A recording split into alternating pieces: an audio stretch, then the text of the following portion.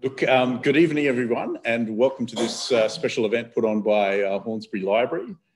Tonight, I'll be speaking with distinguished historian Mark McKenna about his fantastic recent book, Return to Uluru. We've got a wonderful crowd here at the Story Community Centre. I think we've got about 25, 30 people in person, and at least that many also joining us via Zoom this evening. So my name is Michael Bennett. I'm a locally based historian who works with Aboriginal communities around New South Wales in native title and other heritage projects. And certainly I would like, on behalf of Hornsby Library and Hornsby Council, to recognise the traditional owners of the lands of Hornsby where we meet tonight, the Darug and the Guringai peoples. I pay respects to their elders and ancestors past and present, and to their enduring heritage and connection to country. I'd also like to welcome all Aboriginal people who are present here this evening. We acknowledge and uphold their intrinsic connections and continuing relationships to country. So, look, Mark, thank you so much for joining us here virtually this evening. We've got an avid crowd in person and online ready to listen to you. Your book, Return to Uluru, recently published. It captures a phenomenal story, a story that's not that well known, about the dramatic killing of Ununu Aboriginal fellow called Yokunnuna by a policeman, Bill McKinnon, at Uluru in 1934. I wanted to start by asking if you could sort of briefly retell that story and how you came to come across that story. Yeah, thanks, Michael. Well, hello, everyone in the audience, and hello, everyone out in the Zoomosphere, or wherever it's called, whatever we might call it. Thanks for coming along tonight to hear about my book. So, where to start? Well, I guess I started, Michael, with the idea that I'd be originally writing a book about the whole idea of the centre in Australia's imagination. I'd always known about this shooting because there was a Commonwealth Board of Inquiry into the shooting 1 year or 6 months after it happened in 1935. There was a Commonwealth Board of Inquiry. But I guess what happened with this book was that the more and more I found out about the shooting itself, and the more I dug around the story of this man's life, this policeman's life, and the man he'd killed literally inside Uluru in a cave, the more that this shooting, this one event, took over the book, if you like, hijacked it, I guess, because I started to realize that I could actually wrap a lot of the original ideas I had about exploring what the centre means to Australians around this event. And I guess what's happened in a way in the book is that it starts with a European quest for the centre, but that quest is overtaken completely by the Indigenous perspective of Uluru and the consequences of this event in 1934, which, it's much more for the Ununu at Uluru. It's not just one event or one shooting. It had a really fundamental importance for them and their whole relationship to the rock after Europeans are certainly in the 20th century. So I guess what I've tried to do in the book is to take this one moment in a policeman's life and Yokunnuna, who of course was killed, and to track the two histories of that moment, their afterlives, I guess, to track the afterlives of this moment in Aboriginal history and in European history, and try and get them to talk to one another, because often these two histories travel, as I say, on parallel tracks. They don't actually talk to one another. So I've tried to do that in the book. And along the way, of course, I found out a lot of quite incredible things about that we've never known before about the shooting. And I had the feeling writing this book a lot of the time that I was just a kind of, it had its own, as if this story had its own rhyme and reason. And I was just following my nose and doing the job of writing it down. As I've never really felt like that with a book before, but I did with this one. With Bill McKinnon, it's at the same time sort of fascinating and disturbing that the role that he took, and the fact that that he'd lived a life before moving to the centre. In other parts of Australia, he'd been to New Guinea as well and worked in law enforcement and corrections. And there's that sense, I don't know, sometimes that, at least from the New South Wales perspective, that the frontier finished in the 1800s, which may be the case in New South Wales, but for other parts of Australia, it's much more recent. It's almost into the living present. I was wondering if you could talk a little bit about the enduring frontier in Australia.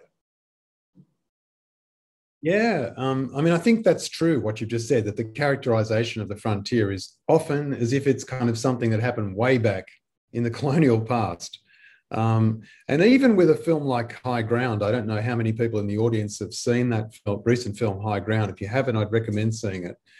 You know, I've read reviews of that film which say that, oh, it's so good to see Australia's frontier in colonial times, colonial frontier, the adjective colonial. Right. But the story I'm writing about is a frontier that is post-Federation, that is actually at the same time Don Bradman is scoring runs. These killings and massacres are still taking place in Central and Northern Australia. So I think we have to really reconfigure our whole conception of what the frontier means. It's not something that's distant. In fact, what this book shows is that you can find the legacies of Australia's frontier in a suburban garage today, which is what happened to me. Yeah. So, well, look, as an historian myself, the process that you went through in finding information is quite extraordinary. I guess partly serendipitous, but at the same time, you followed through to locate an archive, which for a lot of perhaps similar events doesn't exist. I was wondering if you could talk a little bit about that process of finding, I guess, even McKinnon's personal reflections about his own actions in the centre. Yeah, sure. I mean, so I should explain to the audience that there's quite a lot of documentary evidence around this shooting that's in the National Archives, Northern Territory Archives, Commonwealth Board of Inquiry. There's, plenty of documents around that. But once I was on a biographical hunt, as much as anything, I started to dig in unusual places. And just by sheer chance, I was Googling one night and I found a work of Albert Namatjira's that had been donated to the Queensland Art Gallery in 2004, I think. And it was a work of Namatjira, one of his first works, which had been commissioned by the policeman, Bill McKinnon, who asked Namatjira to engrave his camel patrol, his police camel patrol, on a piece of mulga wood. And that's what Namatjira did, and McKinnon paid him for it. His daughter donated that to the Queensland Art Gallery many years later and left her married name on that. And so then I just went to the white pages. I rang up every person of that surname with the initial S in Australia, and eventually I found her, fortunately, living in Brisbane.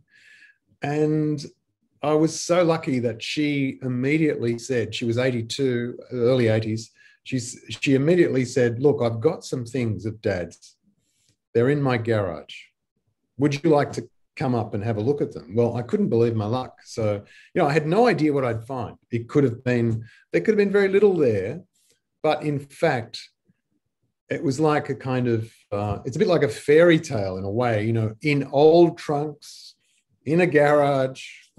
Yes, there was every archive, every journal, right, that this man had ever kept, including the one that he kept on the morning after the shooting occurred in 1934, which, as I opened it, I realized that whereas he had told all the while, he'd told the Commonwealth Board of Inquiry and for many, many other people for many years that he just fired into the cave without taking aim at Yokunnuna.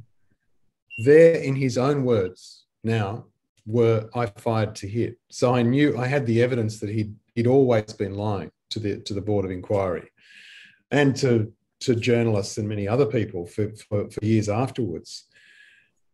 But I also found, all of his photographs of Central Australia, some of which are in the book.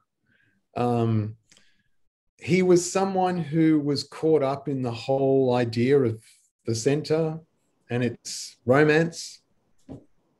He patrolled an area of 25,000 square kilometres, the so-called Southwest Camel Patrol in the early 30s, with his Aboriginal trackers. And he was, police. It's important for everyone to realise, I think, that police had a range of different tasks in the early 30s in Central Australia. They took the census of Aboriginal people. They distributed rations. They arrested people for petty crimes or major crimes. They were really the sole arbiters of all cross-cultural conflict, contact, I should say, cross-cultural contact. And, I think for us today, it's important also to see that for the Ununu, for Aboriginal people everywhere, really, they watched as fences were erected on their lands. And suddenly, as Sammy Wilson, one of the senior custodians of Uluru today, said to me, once those fences went up, the white fella just assumed that the land was theirs for the taking. Yes. And police were then placed in the position of enforcing that law, of actually doing the job of enforcing a law that had just been imposed from above without any negotiation, of course. It was just imposed. And so there's a whole structure of law and an assumption that the land was there for the taking, which police were meant to enforce. And Bill McKinnon was one of those who was charged with that job. And he did it ruthlessly and efficiently. Mark, I'm fascinated by the relationship between McKinnon and I guess the police generally and trackers that they relied on. McKinnon was new to the centre in the 1930s and obviously didn't necessarily know how to move across that landscape. He relied on those trackers very much. But then the trackers also played a seminal role, as you set out in the book, about pursuing and capturing supposed Aboriginal offenders. I was wondering if you could talk a little bit about those sort of cross-cultural complexities and the role of the that's a good question, Michael, because, so often with that word frontier, we think of it as having two sides, but it's a much more murky place. It's a much more complex place than that. So there are many, many sides to this frontier. As with every colonial encounter, it's never simply white on black. It's in this case, you have Aboriginal people who, for various reasons, are attracted to working with the white police, sometimes because it gave them power over other Aboriginal people. It gave them access to certain benefits from working with the police. And often some of those Aboriginal trackers were responsible for some of the worst violence. For example, Police Paddy, who was Bill McKinnon's tracker, one of his two main trackers, had been involved in the Coniston massacre in 1928 and had been responsible for some of the killing in that massacre. And he had a fearsome reputation. And so Oh, I've just disappeared into the darkness. Don't worry, everyone. I'll come back. This is just Mark's office. He needs to I think his lights are movement sensitive, so he'll be back with us very shortly. Here we go. Yes, I've just been sent into eternal darkness, but I've returned. Sorry about that. I'm back. So, yes, the policing angle, the policing part of this history is really, really crucial, of course, to understanding how it was possible that such a thing could happen. Yeah. I mean, this book is going to be published in America in early 2022. And you might be interested to know that I was talking to the editor in New York, the Penguin editor, and he said to me, or I said to him, I said, oh, is it because, Uluru is a internationally recognized tourist destination? Is that why you want to publish this in the States? And he said, no. He said, no. Most Americans wouldn't know where Uluru was. Well, apologies to any Americans out there who obviously do. But no, it was the Black Lives Matter policing aspect of this story, the kind of resonances into that politics today, which actually, interestingly, that unfolded as I was writing. It wasn't happening, that politics in the way it is now when I started. So, and when we look at the policing controversies that we've seen in the last few months, the ongoing problems with white policemen and Aboriginal incarceration and deaths in custody. I think around 470 since that report was handed down in 1993. This history of policing in Central Australia in the early 30s really does, show the background, some of the background to where we've come from today. Look, I mean, from even in New South Wales, from some of the Aboriginal communities I would work with, that they still firmly believe that the police blindness is still there, in a sense that some of those attitudes have not changed. No, I think in part, like in the 1930s, the European population in Central Australia were they felt vulnerable because they were outnumbered by five to one. And so that often resulted in a very aggressive response to any violation of what they saw as their security. And that also occurred in policing, in the way that police actually carried out their job, So, yeah.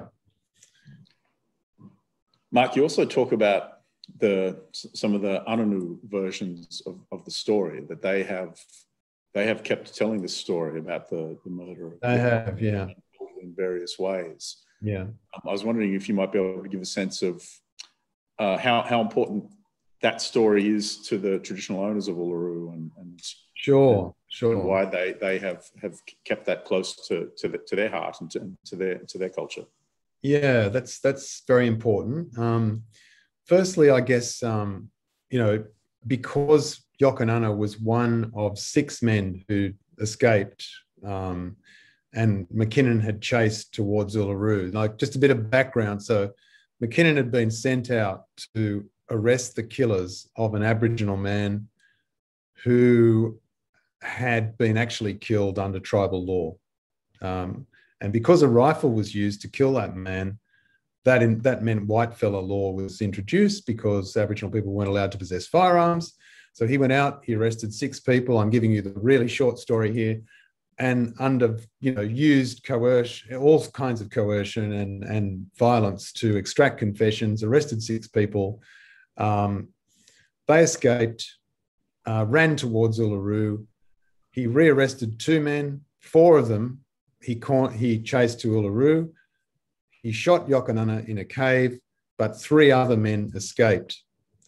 And one of those men was Paddy Uluru, who was one of the senior custodians of Uluru and is the grandfather of Sammy Wilson, who is now one of the senior custodians of Uluru.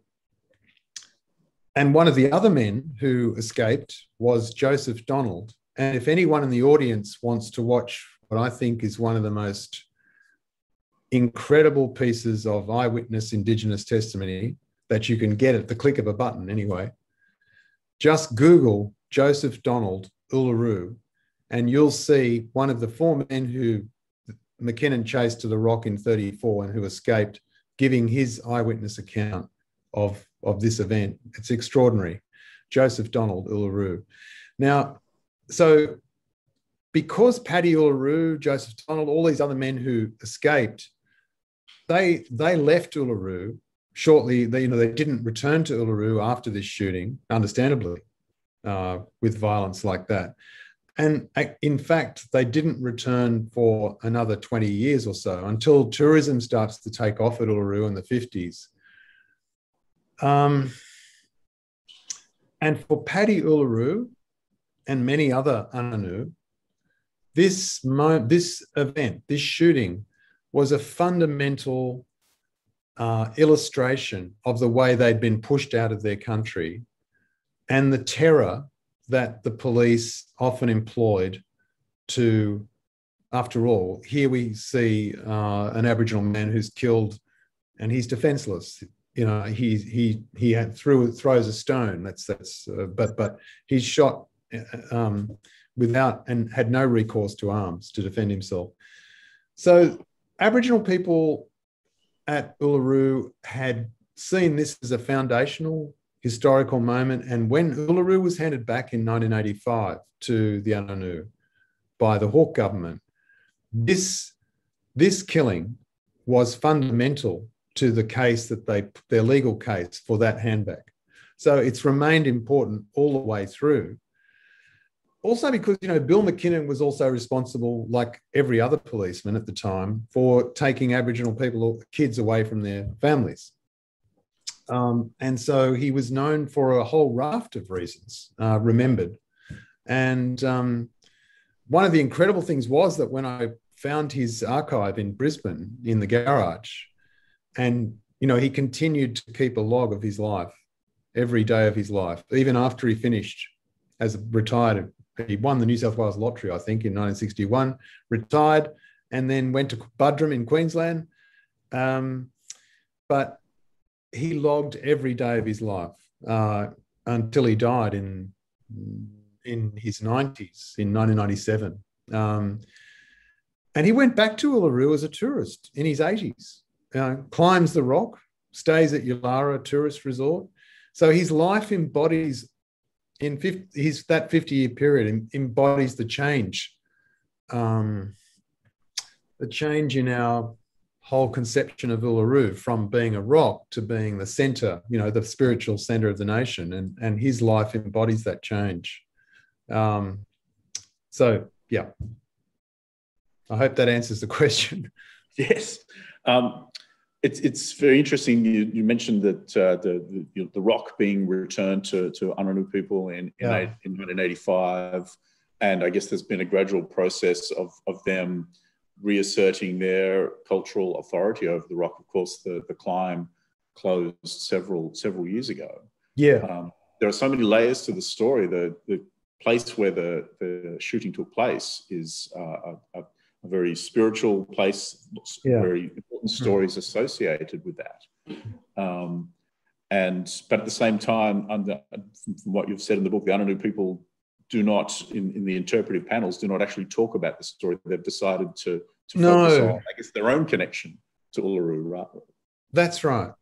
Yeah, I was really fascinated to see that. When you go to Uluru, to Mutijulu, and you go to Mutijulu Waterhole, where the shooting happened very close to that waterhole, there's no mention of it there. And I can kind of understand why, because all of the interpretive panels around Uluru are around, they're about the culture, the cultural significance, if you like, of various spots around the rock. And Jukapa, the law, the dreaming stories. So this event is a desecration. It's another desecration of the rock, of a sacred place. In the same way that when tourism started at Uluru in the 50s, some of the paintings on the cave walls that people had noticed in the 1930s and written about were, graffitied. People have, used soap or detergent in the water hole and fouled the water hole. Not now, but this happened, for a couple of decades. So when Paddy Uluru and his family came back to Uluru in the 50s, they were shocked at the desecration of their site and of this site. And I suppose, one of the interesting questions now is that, and we should get to the issue of human remains, is whether this story will now be told at Uluru in some way, whether it will be mentioned. We'll see. We'll soon see. Yes. Mark, you mentioned the important issue of ancestral remains. Of course, a massive issue for Aboriginal communities across Australia, with a phenomenal number of sets of remains that have over the last 200 years been excavated and removed, not only to institutions in Australia, but throughout the world. There's a strong push now to see those remains returned. Yeah. And in this particular case, Yokunnuna's remains were removed to an institution down in South Australia. And I understand that there's sort of a process now to see those remains returned to their rightful place. Yeah, that's right. I mean, this history of the taking of human remains is in the 19th and 20th centuries is one of the most unsettling and disturbing, horrific aspects of Australia's frontier history, taken often in the names of so-called scientific research, and sometimes often just for just for collecting. Many of places like the South Australian Museum have many Aboriginal remains that they just can't return to country because they don't know the provenance of these remains. I discovered that Yokunnuna's remains were there in the South Australian Museum because for two reasons. A friend of mine who's a historian, James Warden, had asked the South Australian Museum many years ago whether they were there and never got a reply. But why, I'm not sure. And he reminded me to ask them again. And second, because I found a reference by Bill McKinnon in his garage, in his archive, which said, in a cavalier fashion, the remains of that man are in the basement of the University of Adelaide, where they belong. Now, why were they there? Because the Commonwealth Board of Inquiry in 1935, which investigated the shooting and found that Bill McKinnon's shooting of Yokunnuna was, quote, legally justified, but unwarranted, right? The members of that board, the head of that board of inquiry was John Cleland. He was a professor of pathology at University of Adelaide. He took Yokunnuna's remains back with him as head of the inquiry back to the University of Adelaide. And that's how they came to be there. So I sent an email, and then I didn't hear back. And unexpectedly, when I was visiting the McKinnon family in Brisbane, while I was sitting in the dining room of his daughter's home, I had a call from the South Australian Museum to tell me that Yokunnuna's remains, his skull, in fact, with his name etched on it, was in the South Australian Museum because they'd moved all the remains that the University of Adelaide had to the South Australian Museum sometime in the 7 or 8 years ago. So that was an incredible moment because, of course, it opened up a whole other dimension, the taking of Aboriginal remains, and it also, of course, meant that there was now a capacity, a potential for Yokunnuna's remains to be brought home, to be repatriated. And I hope that sometime this year that will that will take place. So that, as well as, you know, the discovery in the garage, all of the archival information I found there, there was there's now the question that remains, and I've still got, and their repatriation, and the story's still unfolding. You know, it's not yet complete, because for both families, for the Unanue family, the relatives of Yokunnuna, and also for the descendants of Bill McKinnon, this event is not yet resolved somehow. It's still to be resolved, if it ever can be completely. Mark, it's clear from the book how closely you've worked with the Unanue community over the last couple of years, just recording their perspective, but then also reporting back what you've found, the incredible discoveries you've made in terms of archival research and remain at the museum. I was wondering if you'd like to reflect a little bit about how you've gone about working with communities and this is an interest from my point of view as a non-Aboriginal historian working with Aboriginal communities. What approach have you taken in respect to the story that you've told? Yeah, that's a good question. I mean, initially, my big problem was COVID. So I had discovered a lot of these things, and I couldn't go to Uluru to tell the family in person because it wasn't possible. So my first discussion with Sammy Wilson and Reggie and Cassidy Uluru was on Zoom, so that was quite a strange moment, but a reassuring one, because you can imagine having to tell any family that their ancestors' remains are in a museum, in a box, essentially. How do you go into something like that? How do you communicate that to someone? And I was immediately sort of relieved by their own generosity. You know, the first thing they said to me was, "Oh, thanks for finding this out. Thanks for letting us know."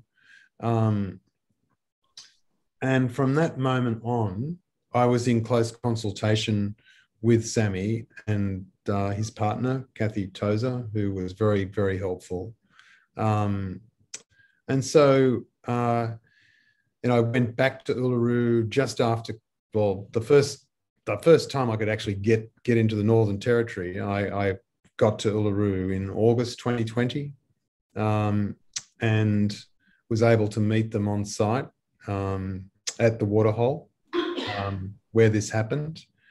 And that was another incredible moment, which I write about in the book, because I had my phone, of course, when have we not got our phones with us these days? Well, I had my phone with me, and on the phone was a photograph that had been taken in the Board of Inquiry in 1935, and it showed Bill McKinnon, who was with the Board of Inquiry, mind you. Bill McKinnon went with the Board of Inquiry in 1935, showing them, where the evidence was, and cooking their food every day, as it turned out.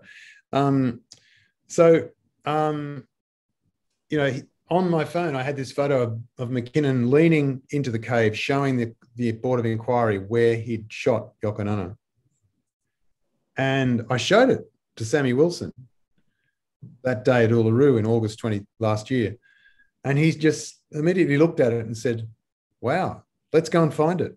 And so he just took off up the rock, it's about 40 feet up from ground level where the shooting happened. And there we were with digital technology, working with traditional knowledge. And after probably half an hour, he found the spot. He identified it. It had changed somewhat, but he found it. And that, to be there up the rock at the time that he found that spot, and to see how moved he was to have found the spot where his grand uncle had died, was really an unbelievable moment. And another one, you know, I don't think I'm going to come across a story quite like this again. I mean, how could you? It's kind of, it just kept unfolding, and it's continuing to unfold, and it has a kind of, it's somehow more complete potentially than any other story I've ever, any other history I've ever written, I think. And it's not over yet. So no. Another layer to your story, of course, relates back to more recent political developments within Australia, the Uluru Statement from the Heart. Of course, recommending that there be a constitutional body advising Parliament, but that's only one strand of the recommendations. Another strand is the importance of truth-telling. Truth-telling, yeah. And I know that there's a wonderful quote from Megan Davis, who was instrumental in the Uluru Statement from the Heart, about the importance of your work as an example of truth-telling. I was wondering if you'd like to reflect a little bit on the importance of bringing these stories to light and what impact they might have, what impact you might hope that they might have on broader Australia and political developments as they unfold. No, that's of course, it's a really important question. And it's, so in the book, it was tempting at times to, you know, the metaphorical dimensions of this event are, of course, fairly obvious, but also enormous. You know, this happened all around Australia, this kind of thing. But to discover that, or to realize that the very place we've created as the spiritual center of the country is, in fact, also not only touched, but at its center, at its heart, is an event of foundational brutality and violence that is so typical everywhere else around the country. You know, the fact that he was shot inside the rock, literally inside it, and how I had to pull myself back not to overinterpret it, just to tell it, you know, because I wanted the reader to find their way into it. But for truth-telling, I think it's got enormous potential because of the significance of the place in our imagination, and it unsettles the kind of romantic spiritual center because it shows, you know, the kind of brutality that's inseparable from any place, so many places and histories in Australia. But also the Uluru Statement itself, another incredible realization was that the Uluru Statement, you know, sits on a piece of canvas. It's surrounded by a beautiful painting that tells a story, a couple of stories of dreaming stories from Uluru, key creation stories. And one of those two places, one of those two dreaming, you know, stories is about Mutijulu Waterhole and the battle between the pythons and the brown snakes and Kunia and Liru. And then, of course, I realized that, you know, the Uluru Statement is itself surrounded by a painting that visually relates to the very same place where this shooting happened. So that, you know, truth-telling is part of the statement's DNA. It's wrapped around it, literally. And that was quite a startling realization. And also that I think with the Uluru Statement from the Heart, Uluru becomes more than just a sacred place. It becomes a sacred text as well. Sacred text and a sacred place. And we hear constantly the need to share our history, which of course is very important, to listen to those different histories. But we also have to now share power. We have to, the state, which is after all us, we have to cede ground. We have to listen to what the Uluru Statement has asked of us, and we have to enshrine that voice in the Constitution and spell it out in a positive way. That has to be done. It will be done, I think. It will be achieved. But, you know, like all of these things, and I can elaborate, but like all of these things, it's going to take quite some time to get the politicians to catch up to where I think the people are at the moment, which is a broad level of support for that idea. Mark, look, congratulations on the book. I think it's an extraordinary achievement. I've just had it in my mind for the last couple of weeks reading through it. It's really quite eye-opening and beautifully written. So congratulations. I would now like to open up the discussion to some questions, both from our friends online and people here as well. Those who are Zooming in, please feel free to use the chat function just to type in your questions. So I've got access to those questions so I can read them out to Mark. But perhaps first I might ask anybody in the audience if they have a question for Mark, and then I might have to relay it, but we'll be able to pass that question on. I was just wondering what McKinnon's mother thought when she found out, what had actually happened. Mark, could you hear that? No, I couldn't, sorry. It's a question about Bill McKinnon's mother and how she reacted once she found out the story about 1934. As I explain in the book, his daughter, sorry, yes. His daughter, when I first spoke to her on the phone, she told me that she had just been diagnosed with early onset dementia. So that is a factor, I think, in explaining her. She wasn't aware of any of this, but then she wasn't. I don't think it's fair to say just how aware she was or wasn't. She was very generous from the outset, and her family were very generous in letting me use the materials. And I've been in constant discussion since the book came out and before with her children, McKinnon's grandchildren, effectively, especially one of them, the youngest son, Matt Gollidge. And only 3 weeks ago, I was up in Brisbane talking to the family about the book because they'd read it now.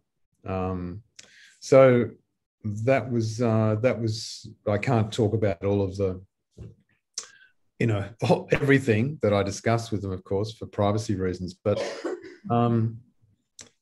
it's because they didn't know about this, because they weren't aware of it, of the whole, they were aware that their grandfather was a policeman in Central Australia.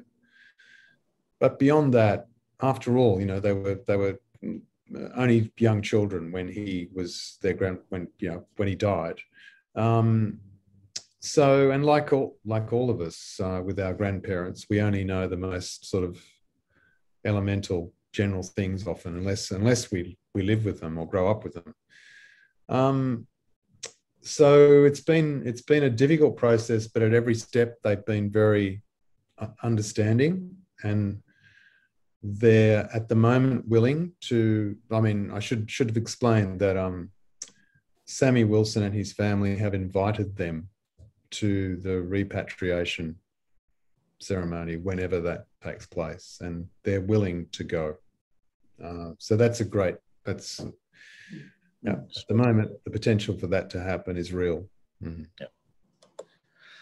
Yeah. Mark, sorry, I'm just bringing a question up. It's actually sort of blocking your face out on the screen, but I'll just have to read out a question. Probably a good thing, yes, that's okay. We've got a question coming in online about someone would like to know more about McKinnon's journals and whether McKinnon's ideas about Aboriginal issues changed over time, and why why do you think McKinnon left his journals, despite the fact that it's, in a sense, it's made his culpability for the act much more clear? Good questions. Okay, so I'll deal with the question of why he left them second, and I'll start with the question of what they're like, or whether his views changed. I mean, I've just gone into darkness again. Hang on. I can stay in darkness, but hang on. I'll just go. I think we need you in the light, Mark. We need you in the light. So this is the problem when you don't have a light switch in your office. You've only got someone up there who's controlling the damn thing. Anyway, so back again. Yeah, his views didn't change very much at all. So, for example, in his journal, he writes about going back to Uluru in the 80s.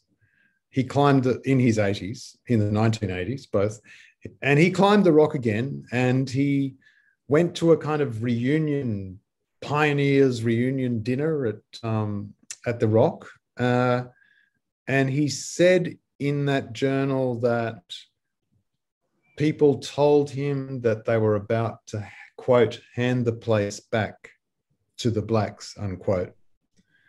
And they also told him that some of them would rather burn the place down than do that. And he wrote something to the effect of, well, I wouldn't say anything if they did, you know. So I mean, he was not someone who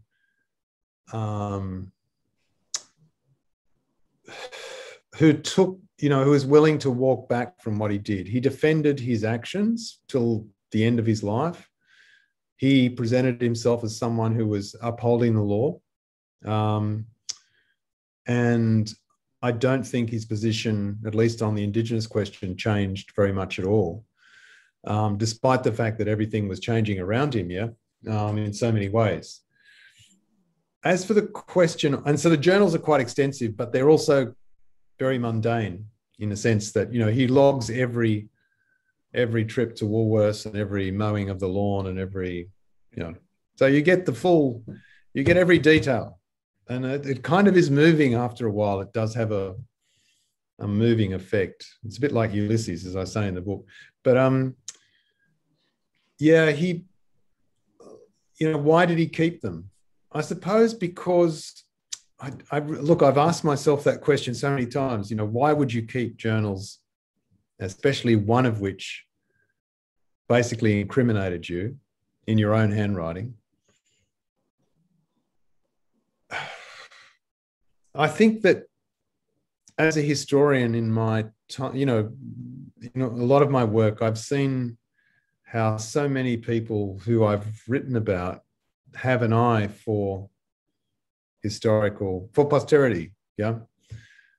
I think McKinnon wanted to be written about, and he had been written about by Australian writers like Frank Clune, even while he was alive. And I think he kept them. Maybe he'd forgotten what he wrote in that journal in 1934. Maybe he'd come to believe his own fictions. I don't know. I've often wished that I could ask him why he kept them. But what he didn't do, he didn't send those journals to the Northern Territory Archives, whereas he did send other things like some of his photographs, right? And other records. So he was selective about what he sent to the archives, but he kept those things at home in the garage. So I'm just extremely fortunate that I had access to that archive.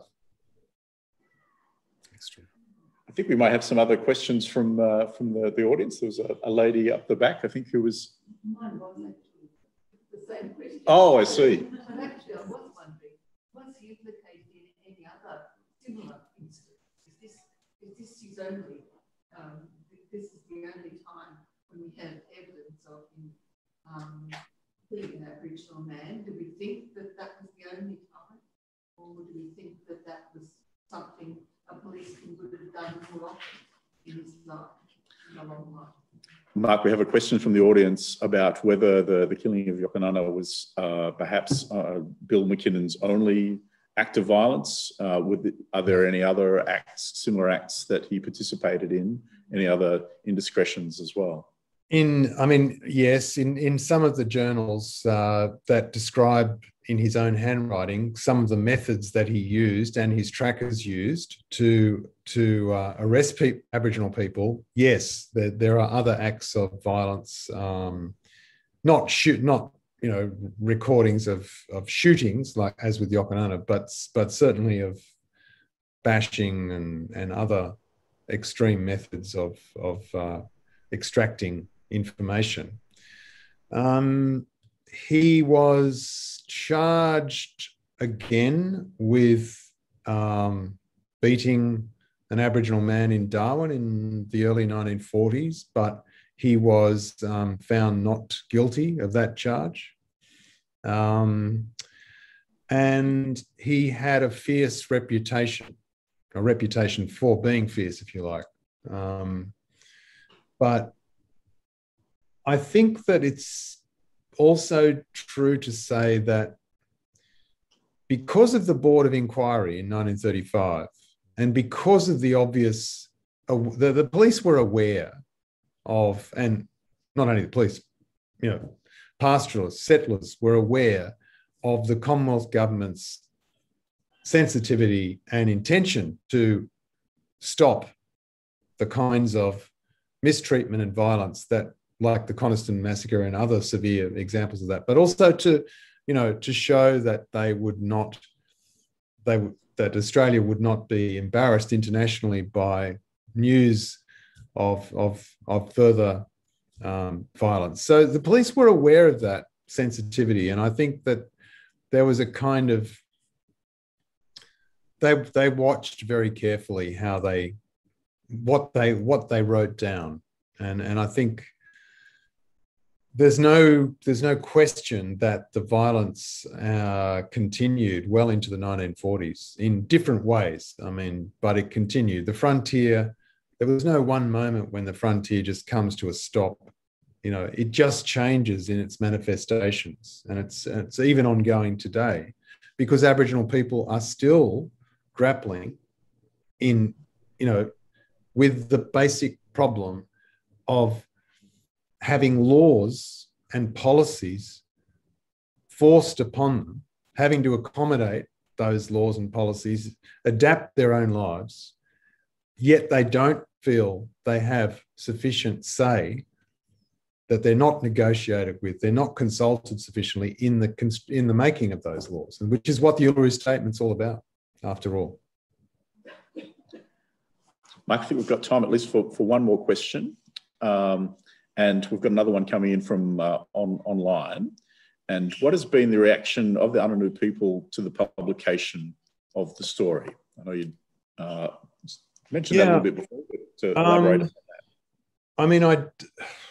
I'm about to find out in person, because I'm going to go up to Uluru in August. There's a Writers' Festival in Alice Springs in late August, and I'll be up there to talk about the book then.